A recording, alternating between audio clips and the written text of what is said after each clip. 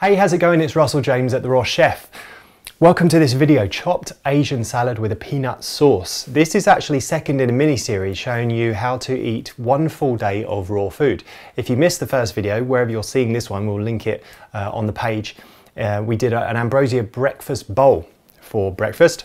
And so yeah, lunch, let's get into it. Asian salad with peanut sauce. All right, so we're going to start with the in the Vitamix with this.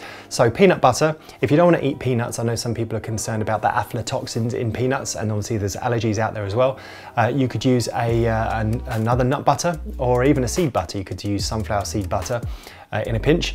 Or I would suggest if you could do almond butter, that would be really, really nice as well. We're going to follow that up with some peeled ginger. Then we've got some lime juice, tamari and some salt. Now you can follow the recipe on this. Tamari is salty as well, so you might just need to taste and season to taste it. If you're a bit sensitive to salt, you can always leave it out and just add it in at the end as you're tasting it. All right, let's get that blended.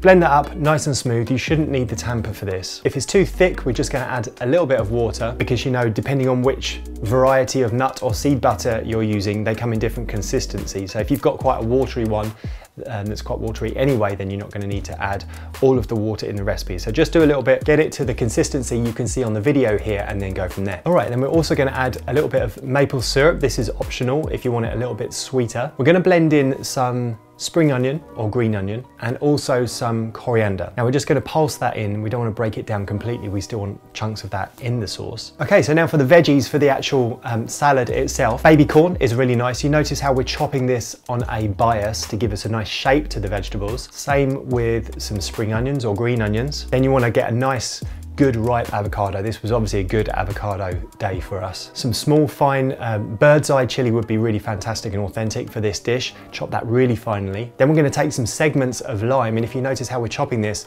we're cutting around the stalk or the center area, so we get these nice good looking pieces of lime, because presentation is everything. Even if it's just for your own meal, you know, taking some pride in it and making it look good.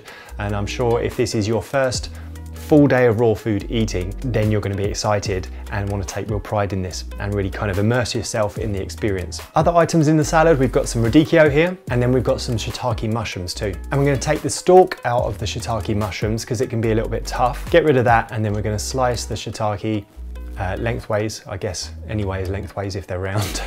Slice them up and down, get nice long strips. And we're going to marinate those. So we're going to need a bowl, some tamari in there, a little bit of apple cider vinegar. I love apple cider vinegar with mushrooms. It's not necessarily something you'd automatically think of, right?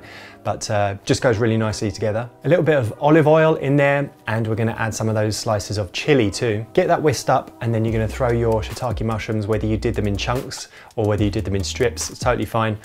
And then you'll probably find you want to also chuck some spring onion in here as well. All right, so we're going to leave those to marinate. They don't take long because they're nice and fibrous and porous, and they're going to suck up all of that marinade pretty quickly.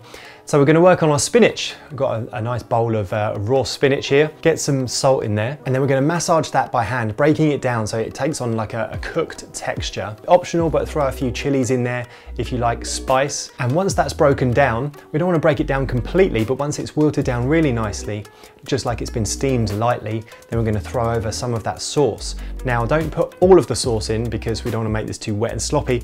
We just want it to be just dressed just the right amount. All right, so now we're ready to plate. So take your bowl, get some of that spinach in there to start off. Dress that with some of that beautiful avocado that you sliced. Hopefully you got a nice ripe avocado, sliced it nice and evenly. Around the edge looks great. Then we're going to take some of that radicchio.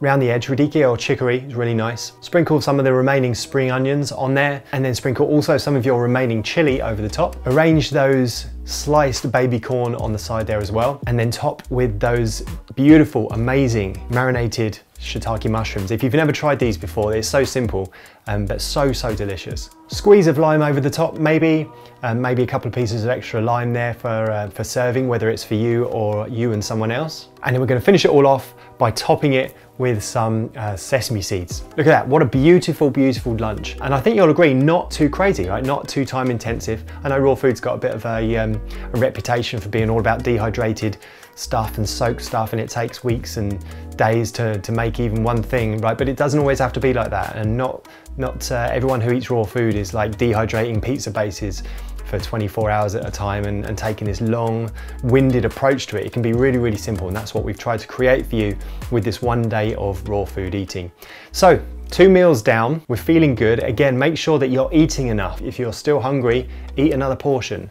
You know, none of these foods really are calorific. I know there's some calories and some fat in the dressing, but we're really not using a whole lot of it. So, you know, we're really just eating fruits and veggies here. So help yourself to more, eat as much as you would like to, see how you feel, and I think you're really going to start to feel good. You might start to experience some detox symptoms as well, especially around lunchtime, especially if you're used to eating or drinking stimulants, right? If you're also giving up coffee or black tea or even green tea or even chocolate, actually, any of those stimulating foods, when you come off of them, I'm sure you've experienced before, you can get headaches. So you might start experiencing those. Just make sure that you are drinking plenty of water, and if you want a nap, take a nap. There's lots of studies that show that napping is really healthy and really helpful as well, even on a regular basis, not just when you're doing like a 1 day cleansing raw food program.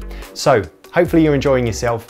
Let's get to the next video, which is going to be, we've got a real treat for you for dinner.